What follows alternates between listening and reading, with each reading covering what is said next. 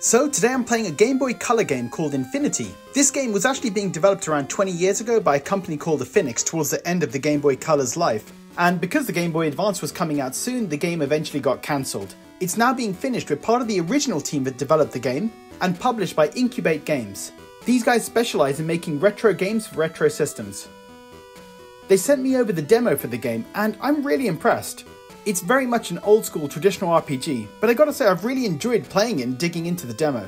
They should probably just give it to Kickstarter backers. It's around 2.5–3 hours long, and it's a great showcase for the game. The story is that you play as a former knight called Connor, who was stripped of his rank by his king and whose wife died of a disease. The king of Celeron sends him on a mission to try and make peace with their enemy nation, the Aleutans. And from there, Connor has to embark on a dangerous journey. The story may sound pretty simplistic, but it's actually really well done.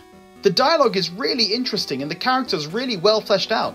I was surprised at how much it gripped me, and I really want to finish the game when it eventually comes out. In terms of the gameplay, it's a turn-based RPG. You walk around the world, and you'll have random encounters which are triggered automatically.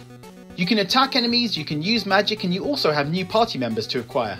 One thing that sets it apart from some of the other turn-based RPGs is that placement is also important. You can attack enemies with magic anywhere on the screen, but you can move forwards and backwards to maneuver yourself to attack enemies better.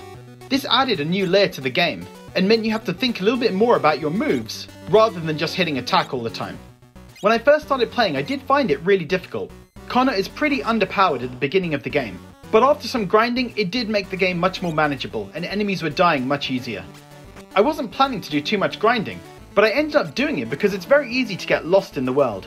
Very early on, there's a cave which I went into, which I didn't actually need to enter, and I ended up getting stuck there because I couldn't figure out where to go. It turned out I didn't even need to be in that cave. But after spending time there and killing enemies, I'd leveled up a couple of times and I was much more powerful.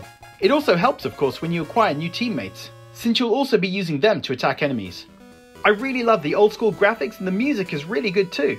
So this game currently has a Kickstarter running for it to finish the game. And it's already got around 14 times the original requested amount. So it's definitely going to get funded and it'll definitely happen. I'm personally going to be backing it for the ROM version only, which is $12. I would have loved to have had the physical version, but $90 just seems a little bit too much for a Game Boy Color cart.